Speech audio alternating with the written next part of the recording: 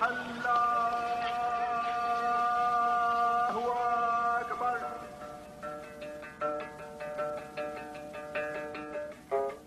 Hidden in the mountains from the Muslim invasion, the emperors and priests of Ethiopia kept the Christian faith alive.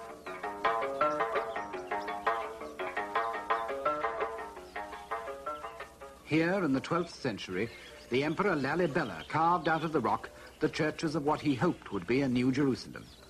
It was the empire's capital for 100 years and came to be known as Lalibela after its creator.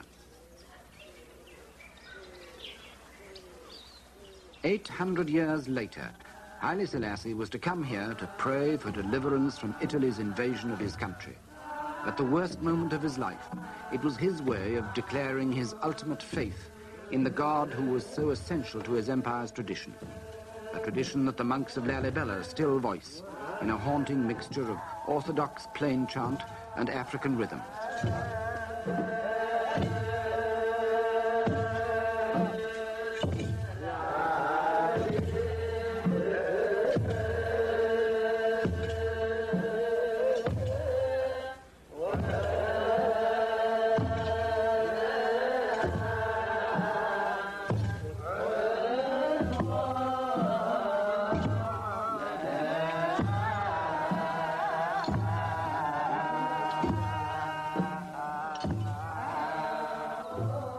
In the long struggle with Islam, church and state became inseparable, and the Christian powers of Europe sent emissaries to the emperors to help them against the Muslims.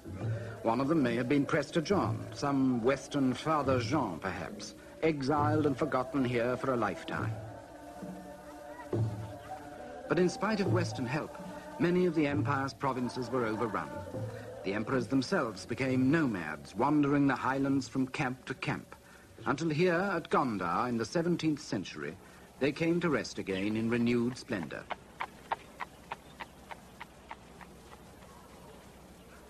These castles of Gondar are unique in Africa. Probably some Portuguese helped to build them. Possibly Indian craftsmen were brought in.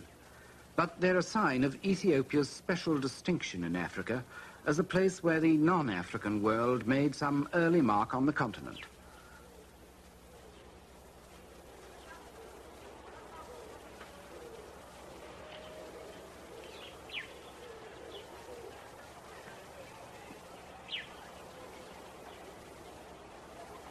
Gondar was only a brief revival of a declining empire.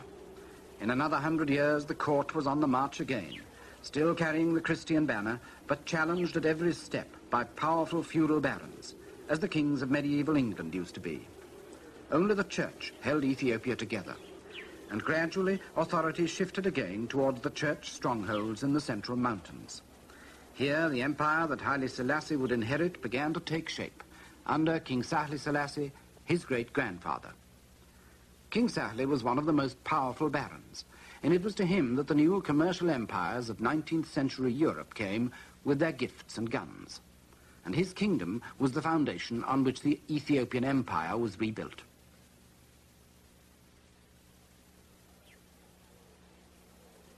Its revival was heralded by a Christian crusade, led by a man who was half monk, half warrior, and who defeated all other contenders for the throne, the Emperor Theodore. But in 1862, Theodore fell foul of Queen Victoria. By a misunderstanding, she failed to answer one of his letters, and in a huff, Theodore imprisoned a British consul and some European missionaries in his mountain fortress at Magdala. When 5 years of diplomacy failed to secure their release, the British at last sent a military expedition to recover them.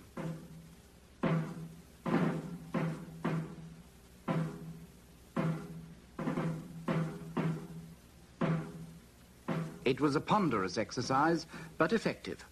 With elephants, gun carriages, and Indian sepoys under the command of General Napier, they clambered steadily into the mountains that had been Ethiopia's best defense for so long.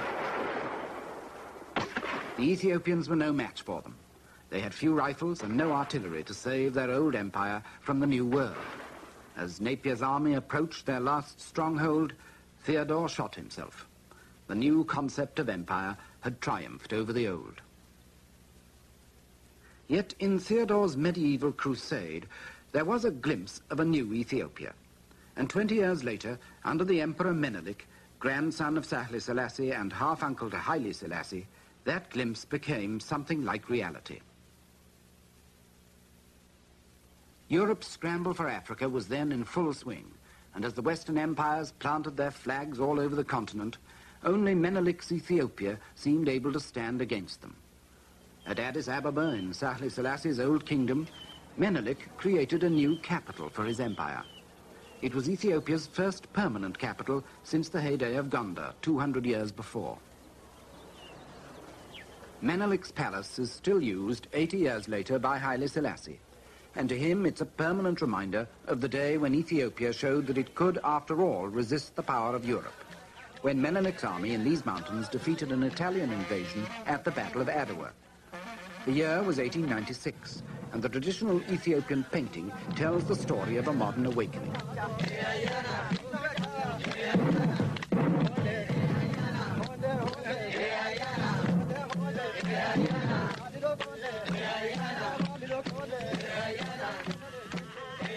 It was the first time a European army had been defeated by Africans since Hannibal beat the Romans 2,000 years ago.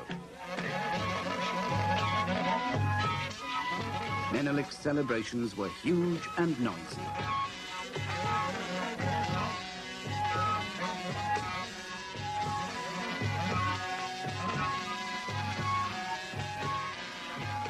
For days on end, the drink ran like water and the tables were red with the blood of raw meat. In the rejoicing, the Ethiopians hardly noticed that they had still to pay a price for their independence. From now on, they would be enmeshed in the quarrels of the European powers. While the new ambassadors and their lady wives looked with astonishment at Menelik's medieval feasts, they were secretly seeking for allies here in the power struggle that was raging in Europe. Into this strange twilight world between yesterday and today, Haile Selassie was born.